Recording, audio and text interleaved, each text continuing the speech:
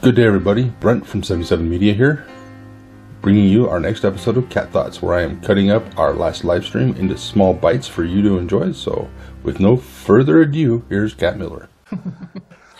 Pillar of the Peace of I. That is out of Ho'oponopono, and a lot of the diffusing words are also in Ho'oponopono.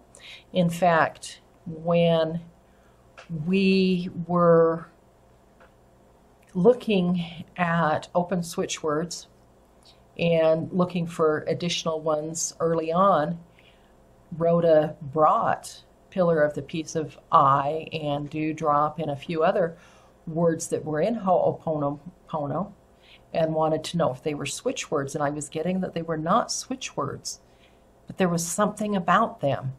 And as I read in on Ho'oponopono and started to read some of the stuff, they were really not defining much of what any of those words do. They called them cleaning tools.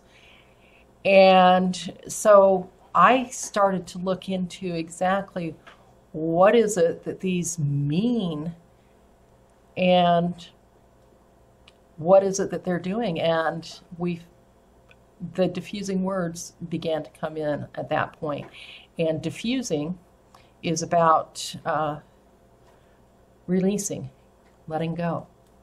So diffusing situations, diffusing emotions, that's what the diffusing words are about. And as I said, they came in and started coming in from the Ho'oponopono.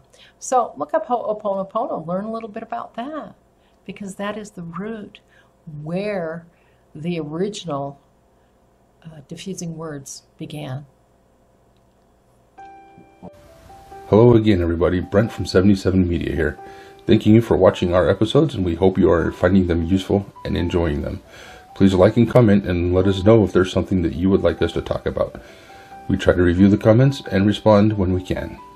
Thank you for watching. Have a great day.